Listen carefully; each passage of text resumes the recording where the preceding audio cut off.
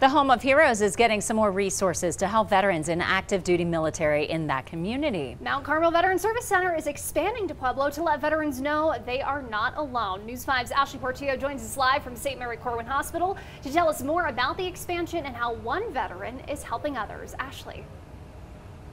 Yeah, so this is where Mount Carmel Veterans Service Center, they have set up their office here in Pueblo, and this office will be providing resources as well as services for the nearly 14,000 veterans who live here in Pueblo County.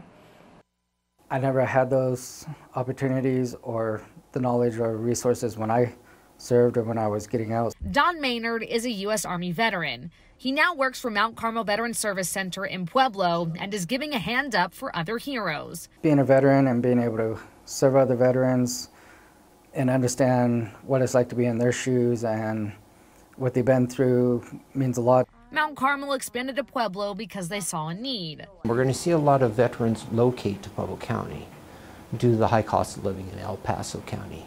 Some of the resources offered: transition and employment, veterans and family resources, and behavioral health and wellness. Doug Fitzgerald is the community coordinator for the center, and he says, in Pueblo County, as compared to El Paso, there's a much older population of the veterans. So we're speaking about people who served during the Cold War and the Vietnam era. And Maynard mentioned he's spoken to many veterans who often wished there were similar resources in Pueblo. It is difficult for some of them to get to Colorado Springs just because of the distance and some of the difficulties and issues that they are facing. But now the Home of Heroes has a center of their own to let them know they are not alone. Hopefully it makes them feel like they're supported and not alone in what they're going through.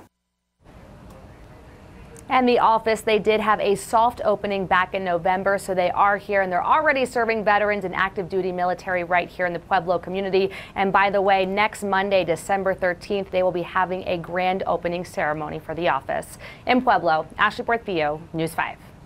Ashley, thank you. Today